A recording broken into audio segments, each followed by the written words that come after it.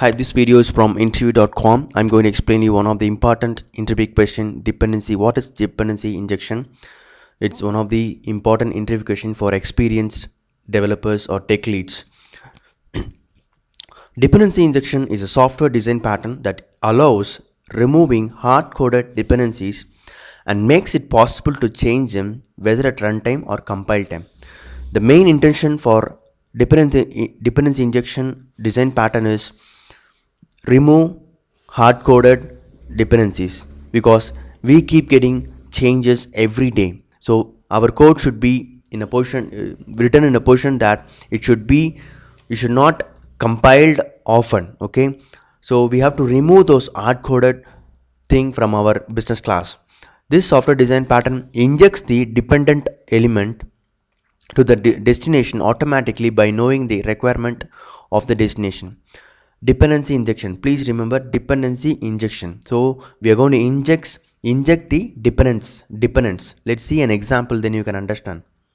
So see, I have written a very simple class called dbconnect here. Okay, dbconnect here, and it depends on these imports. Okay, these are the imports it has currently. What it does is very simple. It creates a db connection URL and gives to the get connection driver manager and gets the connection, and using the connection we are going to retrieve the data, or we are going to talk to the database. That's what I have written, a very simple class which is going to connect to a database. Okay, then it's going to manipulate the database data. So this is a simple class called dbconnect. So what is the problem here? Now I could see the problem here is suddenly the customer is telling we want to use Postgres, we want to use Oracle, we want to use SQL Server. So what happens is you have to open this class, you have to remove this import statements, and you have to remove these URL statement and few things you have to remove. Okay, so there is a dependency in this class.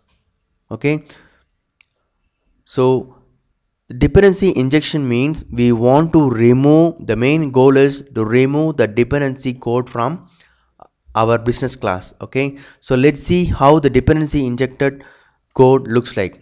First of all, we are going to remove this hard-coded section from our business class. Then we have a private connection. Okay, and we have a set db connection method, and we don't need this at all. Okay, we don't need this hard-coded code. So what we are going to do is using this connection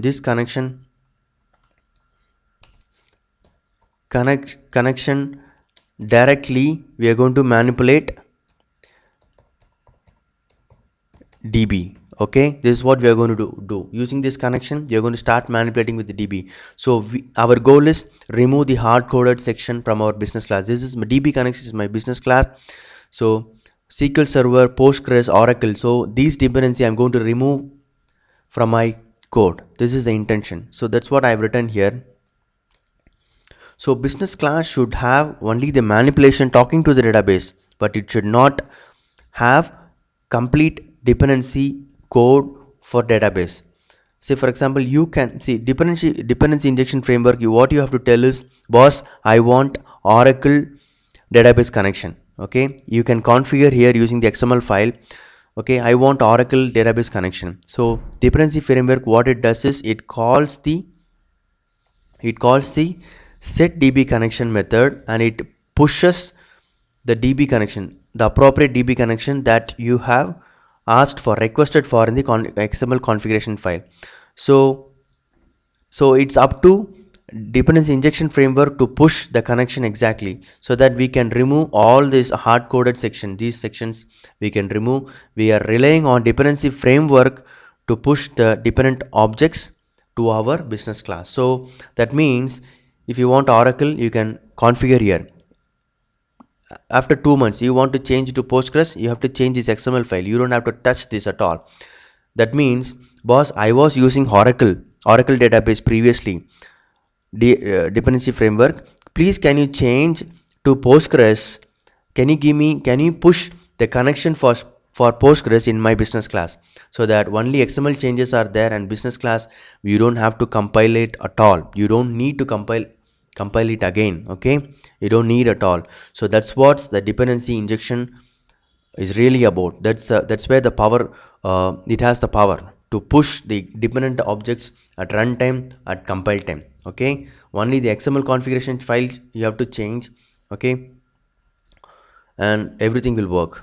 So hope this video is useful for your interview preparation. If you're looking for a job opportunity within India, kindly submit your resume using the following link. We will do the needful to find out the right job based on your skill set. Hope this dependency injection concept is you are able to understand the dependency injection concept. All the best for your interview. Please go ahead and log on to interview.com, and there are a lot of interview tips for your interview preparation. This video is from interview.com. Thank you.